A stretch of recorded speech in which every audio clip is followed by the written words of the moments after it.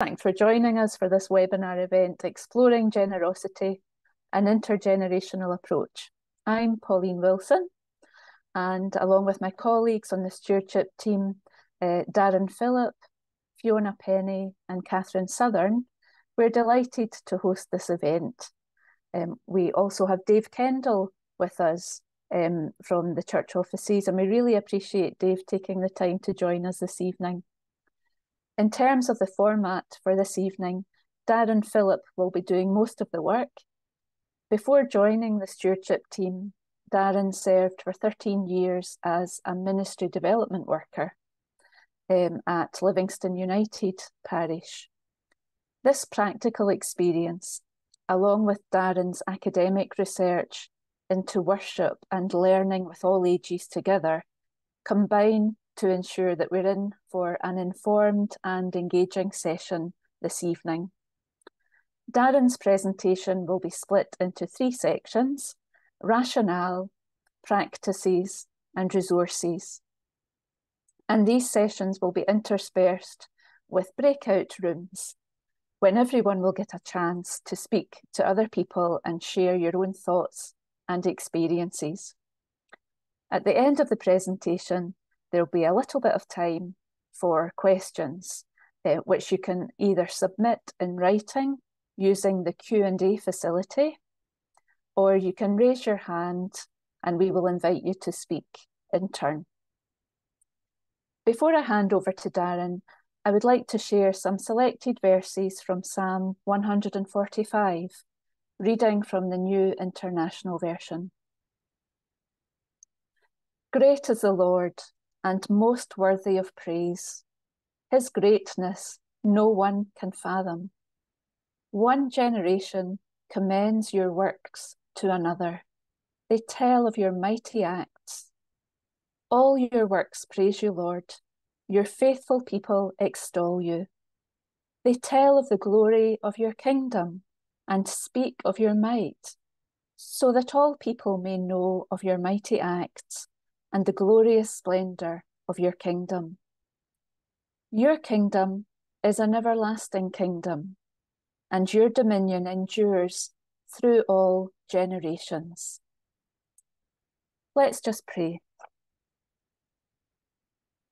Dear God, we thank you for your goodness, your faithfulness, and your compassion towards each of us. As we meet together in this way, we ask for your guidance and wisdom on how to be the church you would have us be, where all generations come together to worship and contribute, to learn from and enjoy each other, to grow together in understanding, and to be encouraged to share the good news with others. We ask you to be at the centre of our time together this evening. May it be a time that encourages us in our service and refreshes us in our practice. We make this prayer in the name of Jesus. Amen. Darren, it's over to you. Thank you. Thanks, Pauline. We're going to begin tonight with a little bit of interactivity. So in the chat box, there is a link that has just appeared, and it's about to appear on your screen in the form of a QR code, which you can scan if you're using a mobile device. And it asks you the simple question, what one word comes to mind when you think of stewardship? So if you can, click on the link or scan the QR code. A little box will appear and you can type in one word you think of when you think of stewardship. You can see appearing on the screen the words as people type them in. The bolder a word appears, the more people have said that word. As you can see, we have a variety of words coming in: abundance, sharing, generosity, wisdom, growth, God's gift, responsibility, husbandry, looking after. And the one that's appeared most in bold that most people have said is money. When we think of stewardship, traditionally, maybe we've associated it most with money or time, talents and money. Perhaps you associate stewardship with programmes and campaigns that have happened within your congregation. But why have we asked you to do this? Why does this matter? Well, let's begin tonight by taking a look at a widely accepted definition of what it is to be intergenerational. Intergenerational ministry occurs when a congregation intentionally brings the generations together in mutual service, sharing, or learning within the core activities of the church in order to live out being the body of Christ to each other and to the greater community. Now, notice some of the aspects of that definition that I've highlighted. Being intergenerational is intentional. It happens by design, not by accident. Being intergenerational is mutual. The contribution of each and every age is recognised, valued, and needed. And being intergenerational is lived out within the core activities of the church. It's not a club on a Thursday night or a slot within a service. It's an ethos that goes through all the core activities that we do as a church. The Church Courts Act lists stewardship as one of those core activities, as do our vows of membership, where we promise to give a fitting proportion of our time, talents, and money, or to give generously of what I am and what I have, depending on which vows you use. Stewardship of God's gifts is one of the core aspects of what it is to be part of a church. If we are to be intergenerational and engage all ages, we therefore need to be intentional about how we enable mutual participation. Because, as we saw in the word cloud, stewardship is most often synonymous with finance, it's often assumed to only be an adult concern, and most stewardship programmes are targeted only at the congregation's adult membership. Most children, after all, are financially dependent. They don't have their own independent income from which they can contribute. They can't always make their own decision about how much and how often they contribute to the work of the church. And the same can be true of other aspects of stewardship. Take time, for example. A child's time is not entirely their own. It's inextricably linked to the time availability of their parents or guardians. A child may wish to contribute their time and their skills to a particular task, but if a parent is not both available and willing to take them, it becomes more difficult for them to participate.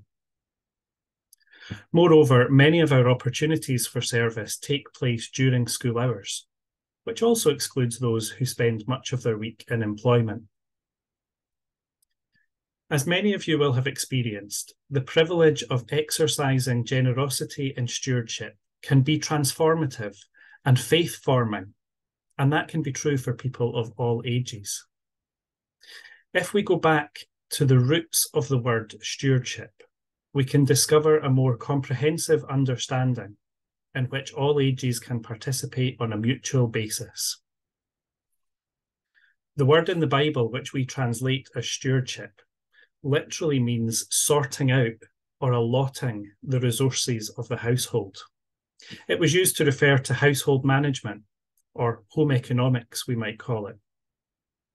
But the household to which we now use the word, in a Christian context, can refer to both the household of the world and the household of the church.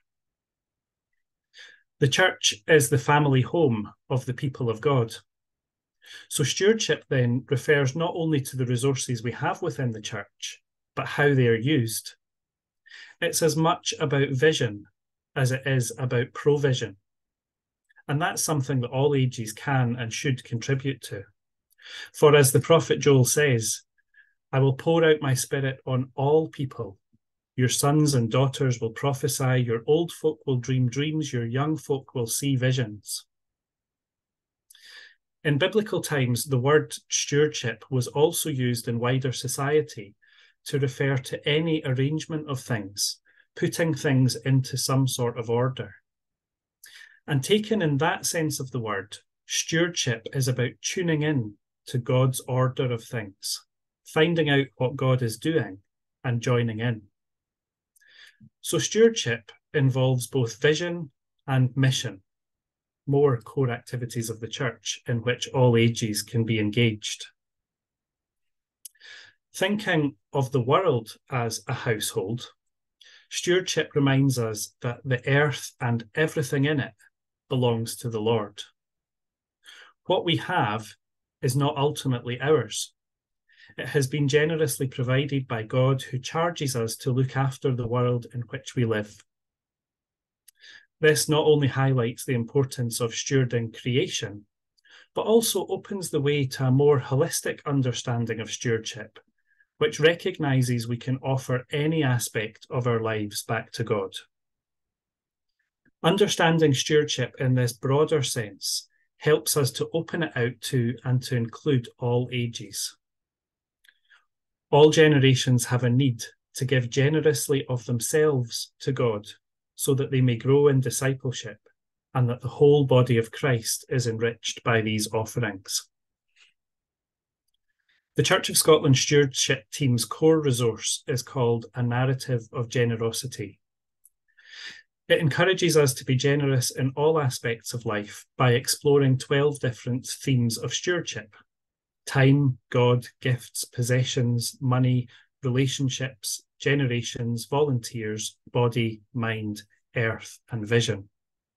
And tonight we're going to explore some practices and some resources for engaging all ages in these 12 themes of stewardship, so that it might intentionally become part of church life in which all generations can participate.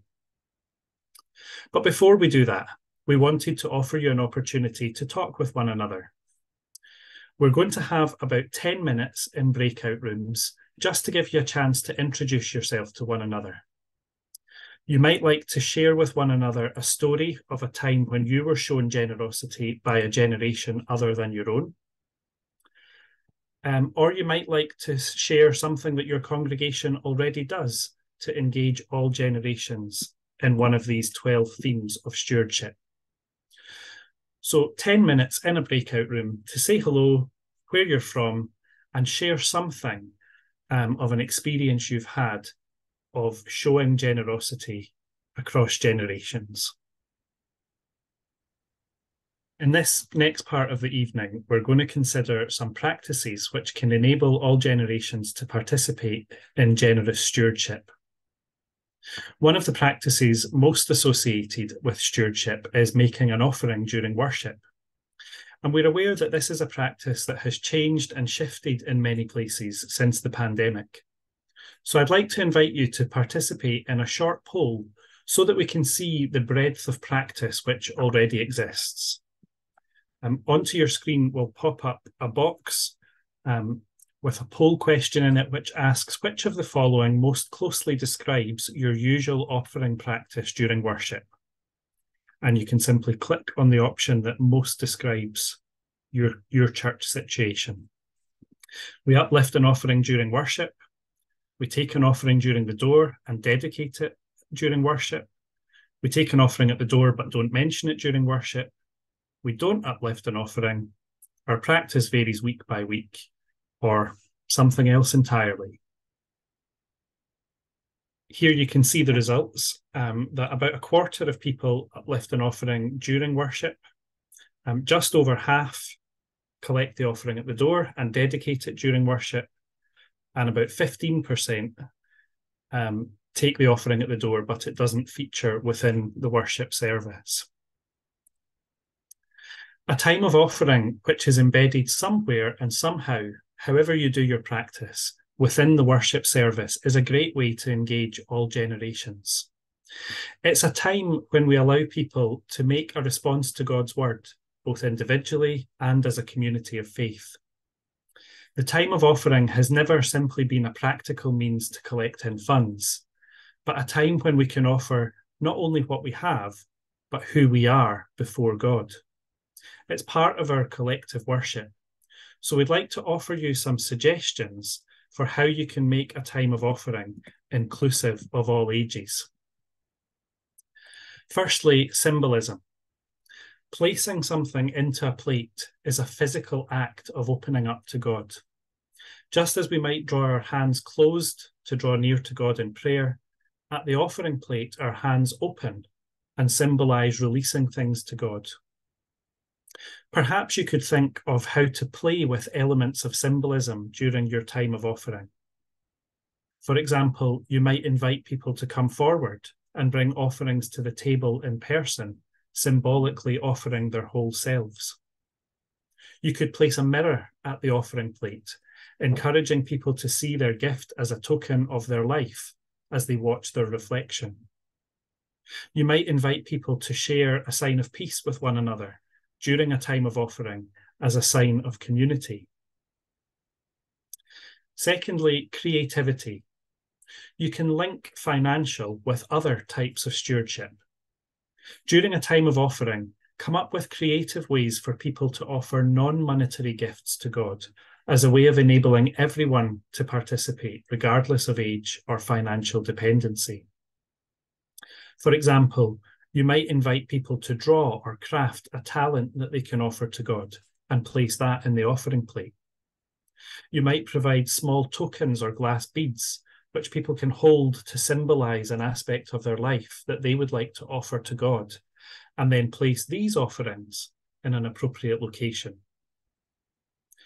You could create connection cards, which are cards unique to that week's service with specific pledges for actions relating to that week's theme, which people can tick and place into the offering basket. But remember to make sure there are options for action which take place outside of school hours. Actions can also take place directly during a time of offering. For example, you could collect donations for a food bank, invite people to sign up for acts of service, create cards to send to those who are isolated. The list could go on. Another way you can engage all ages in a time of offering is singing.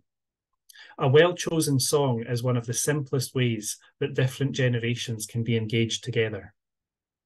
It doesn't need to be a children's song to engage young children, but it does need to be something that's accessible to people who can't read along with the words in a book or on a screen. That can be done by incorporating signs or actions, or just by using a short song with repetitive words which children can easily pick up and join in with. There's a selection of short songs towards the end of CH4. For example, the Kenyan chant, Bless the Lord, at number 756, can make an excellent call to offering, while the South African hymn, Send Me, found at number 800, can be sung while an offering is being uplifted. In the follow-up information you'll receive after this webinar, we'll include some suggestions of suitable music, together with links so you can have a listen and hear how they sound. An alternative to singing is silence.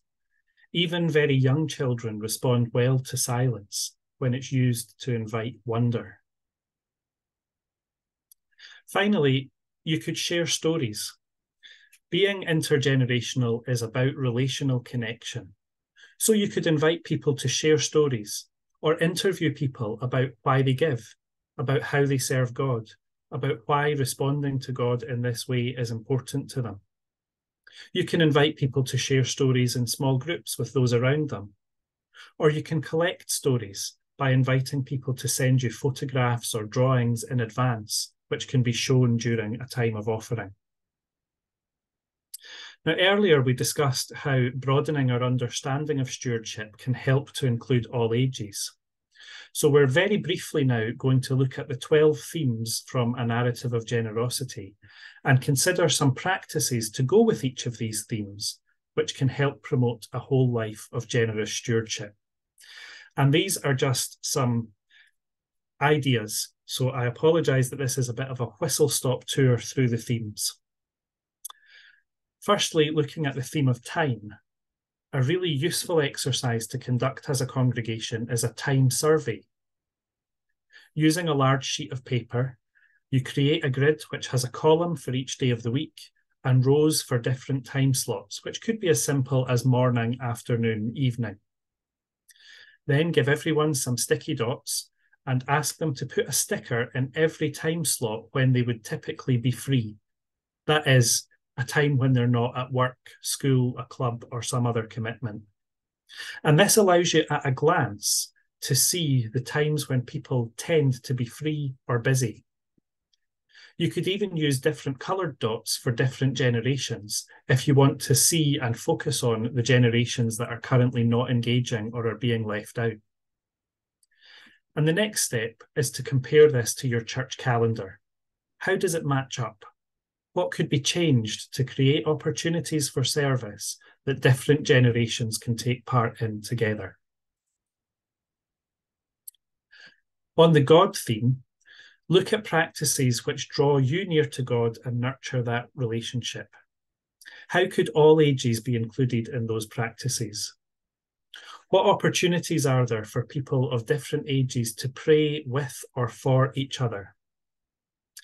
As an example, one congregation I was speaking with recently creates trading cards where everyone gets a little card and they write their name, their hobbies, their interests, any worries or concerns, any important upcoming events in their lives. And these cards are then traded and swapped around the congregation with people praying for whoever is on the card they receive each week. Worshipping with all ages together and enabling all generations to read and discover the Bible together are important practices. And at the end of tonight's session, we'll introduce you to some resources which can enable you to do this. When exploring the stewardship of gifts, one practice which can help people offer their gifts to God and can help to discern how God might be calling you to serve is to conduct a gifts audit. A simple way of doing this is to give everyone 3 shapes or colours of paper representing head, hands, and heart. On the head, invite them to write down or draw a picture of their intellectual gifts, things they know or have learnt. On the hand, invite them to write or draw practical skills. And on the heart, invite them to write or draw hobbies, passions, or interests. These gifts can then collectively be offered to God. But you could also collect them in and cluster similar gifts together, allowing you to see a picture of the gifts God has blessed your congregation with. In this example, the largest cluster of gifts all related to gardening, so the congregation decided to begin a community garden by starting from the place of the gifts that God had provided. Thinking of stewarding our possessions, many churches operate swap shops or possession libraries where you can trade clothes that no longer fit, toys that are no longer played with, books you have read, or tools you don't need very often, and much more. Could there be opportunities for repurposing or upcycling old possessions, allowing all generations to get together and take part in such an activity? Another practice which can help children learn the joy of giving from the abundance that we have is a favourite things box. This involves giving things which aren't second-hand or the cheapest we can buy, but giving to others those things which are our own favourites. So when you buy a treat or a special thing for you, you also buy a second one and put it in the favourite things box. When it's filled, it can then be shared with others, for example, through a local food pantry or food bank. When it comes to stewardship of money, we've already discussed the challenges that can exist for generations who don't have independent finances, but that doesn't prevent us encouraging a habit of generosity throughout life. Stewardship is about giving in proportion to what we have. One fundraising strategy which can emphasise this is to set out a number of envelopes, each with a different number on them. People choose their own envelope privately and give the amount written on it. These envelopes are returned and given thanks for, with the gift of £1 valued just as much as the gift of £100. And all of these amounts quickly add up. If you numbered envelopes 1 to 200, and each was filled with the appropriate amount, the total you collected in would be more than £20,000. But by including smaller amounts, even pence amounts, yet still encouraging everyone to select the biggest envelope they can afford, we promote a culture which helps enable everyone to give. By affording children the opportunity to take part in this way, we enable them to be full participants in the life of the church and signal to them that what they have comes ultimately from God. Cultivating generosity from a young age begins in the home, where open and honest conversations about money and how we use it helps children and young people to shape their own values and practices. One practice in the home which can help foster a culture of stewardship is to divide pocket money into 3 jars: give, save, and spend. Money in the spend pot is available to be used freely. Money in the save pot is for a longer term goal. And money in the give pot is for giving away, for being generous to a cause of your choice. Many banks or financial service providers now offer money apps and even prepaid debit cards which children can use. The example on the screen is the Rooster Money app and card from NatWest Group, and it allows parents to pay an allowance to their children, and the child then splits that allowance into 3 separate pots: give, save, and spend. Money in the spend pot goes onto the debit card to use, but money in the save pot doesn't. Money in the give pot can be given to a charity, including a church, of the child's choice, any charity that's registered on the Just Giving platform, with the parent having to approve any donation before the funds actually leave. Tools such as this can help with financial education, as well as developing a habit of generous and proportionate giving. Turning to the relationships theme, congregational life is often structured in such a way to mean different generations spend time separated from one another in different activities. This leads to what's known as the one-eared Mickey Mouse model, where younger generations have very little overlap with the adult congregation. And as they become older, this means there are very few relational connections which draw them into the life of the congregation. Being good stewards of our relationships means carving out intentional time and space for relationships to develop across difference, so that all feel part of the community. Recovering the value of simple practices such as hospitality can help with this, as can making space for church days out or residential weekends, things that help us to focus on being together, not just doing together. And when we name that sort of activity as stewardship, it recognises that relating to one another is also an offering we make to God. And that's what sits at the heart of our generations theme, recognising the gifts that each generation brings to the church community, recognising that we are all disciples together. There are no disciples in waiting. This means entrusting everyone with responsibilities, from welcoming at the door to painting the fence to designing an event poster. There are a variety of skills across the generations in our congregations, which can offer an invitation to participation. And that links in nicely with the volunteers theme. Often we place adults in a role of volunteer and children in a role of being served. But what if sometimes we flipped that, ensuring that all ages have an opportunity for service? I know I'm very guilty of a child offers to help and saying, no, don't worry, it's all taken care of. But changing that so that we always say yes to an offer of help, even if it's less convenient, helps to teach the value of generosity. We may not think of our bodies as a stewardship issue, but how we use our bodies is. Understanding stewardship as looking after God's household recognises this as a call not only to look after our own bodies, but for the life of our church community to be arranged in such a way as to care for one another's bodies.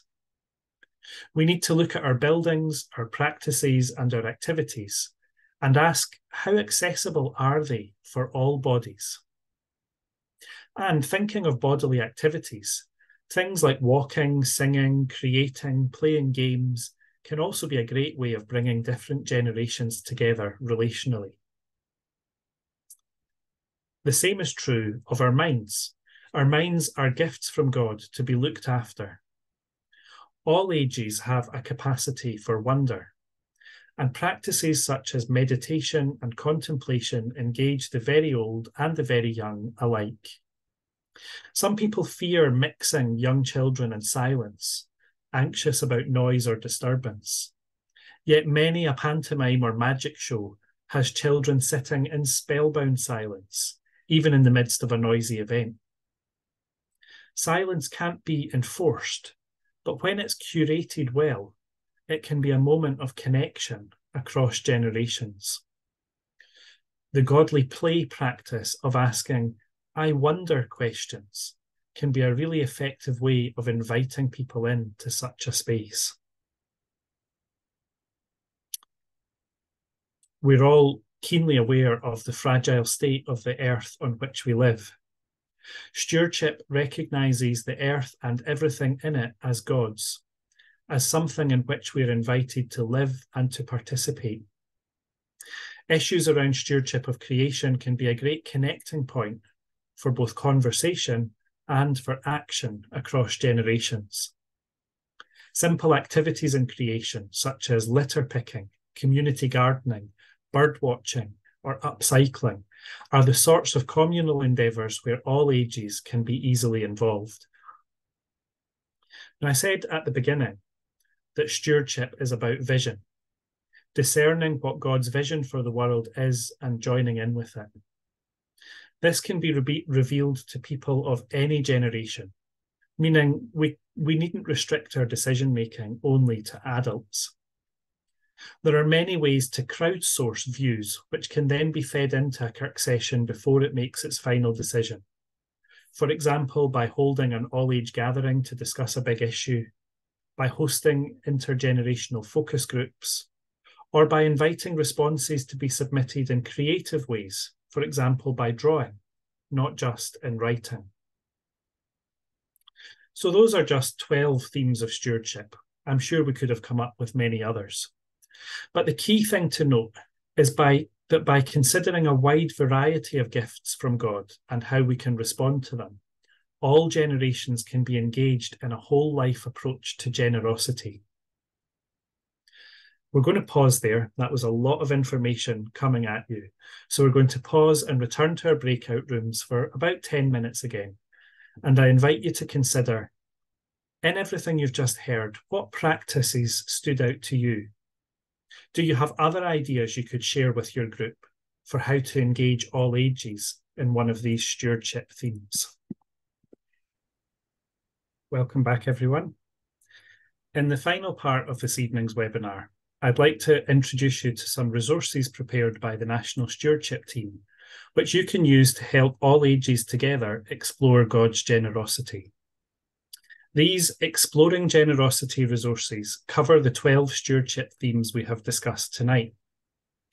9 of the themes are currently available: time, God, gifts, possessions, money, generations, volunteers, earth, and vision, together with an introductory guide which helps you get the most out of them. The remaining 3 themes of relationships, body, and mind will be released early in 2024. These resources can be used to hold an intergenerational gathering or event on the given theme, or they can be used to plan intergenerational worship, or used in fresh expressions of church, such as Messy Church. Each resource is split into 2 parts. The first is a core session, which is a ready-made event lasting 1 hour, which you can pick up and use. It's divided into 4 sections. Gather, which offers simple activities to set the scene. Explore, which suggests ways of presenting and unpacking the Bible reading. Create, which suggests crafts, cooking, or other creative ways to engage with the theme. And Respond, which contains activities involving prayer or action. There are 2 activities in each section in the core session. So if you'd like to offer a half-hour session, you simply choose just one activity from each. The second part of the resource is called Adapt and Expand, and this contains around 20 or so additional ideas on the theme, split into the same 4 headings: gather, explore, create, and respond. These can be used to tailor the session to your own context, swapping some of the core session for activities more suited to your group, or to the time available, or to the setup of your space. These resources could also be used to expand the theme to last over 3 or 4 weeks. Adapt and Expand also contains some share and reflect conversation starters to help open up a discussion across generations, and a list of suggested songs which could be used in intergenerational worship. Altogether, there are over 300 activities across the Exploring Generosity resources. Each theme also offers a printable planning guide so that you can easily put together your own session and see at a glance what's happening when and what resources are required. So how do these resources work across different ages and stages of life? Canadian researcher David Sinos built on the work of Joyce Ballou, identifying 4 distinct spiritual styles which people use to relate to God. Word refers to connecting with God through words, knowledge, and intellect, a concrete head spirituality which engages well with sermons, discussions, Bible studies, and spoken prayers. Emotion refers to connecting with God through emotions, feelings, and relationships, a concrete heart spirituality that engages well with music, dance, or drama. Symbol refers to connecting with God through symbols, metaphors, and mystery, a mystical heart spirituality which connects well with imagery and silence, as well as nature. And action refers to connecting with God through doing God's work in the world, a head and hands spirituality which engages well with volunteering, campaigns, and acting for justice. While many adults might be comfortable with some of the styles in more than one of these categories, Sinos found that children have just one dominant spiritual style. So to connect well across generations, we need to make sure that all 4 spiritual styles are incorporated in whatever we do so that no one is left out. The core session of each Exploring Generosity theme contains a balance of all 4 of these styles, and every activity is labelled with the symbols for word, emotion, symbol, or action, so that you can ensure that whatever combination of activities you use, there are connecting points for everyone. We also label with a footprint symbol any activities which don't require any reading or writing. These are the activities that are particularly suitable when preschool-age children are there, or those who don't read, those who struggle with vision, or those whose first language isn't English. Let's take a closer look at an example of how each activity is laid out. You can see to the left of the activity title, the symbol showing that this activity requires no reading or writing. Just to the right of the title is an indication of the amount of time typically required for this activity. And next to that are the icons representing the spiritual styles that this activity engages. You can see that the example on the screen connects with those who have an emotion or symbol preference. Directly under the title is a one-line summary of what the activity involves, allowing you at a glance to find the sort of thing you're looking for. Below that is a you will need kit list, and we always ensure that there are a number of activities in each session which require no resources at all, ideal for when you need something last minute. Finally, there's a set of concise instructions addressed to the session leader, and any responses or readings appear in bold so that they are easily identified. These resources are designed to help you make stewardship a regular and accessible part of church life for people of all ages. They're available to download by scanning the QR code on the screen or visiting tinyurl.com/xgen, the address that's just appeared in the chat box. But we'll also send that address to you with the follow-up material to tonight's webinar. For those of you who have access to Insight, you can also download all of them from the Stewardship page, together with lots of other worship resources, Bible studies, and much more. The National Stewardship team is also here to support you in getting the best out of these resources, in engaging your whole congregation in stewardship and generosity, and in offering wider support to look at any aspect of the 12 themes we've discussed tonight. We cover every parish, both in Scotland and beyond, and we're always happy to discuss your situation and offer what support we can. We'd love to hear from you, so please stay in touch after this webinar. One of the easiest ways is to speak to us is by emailing stewardship@churchofscotland.org.uk.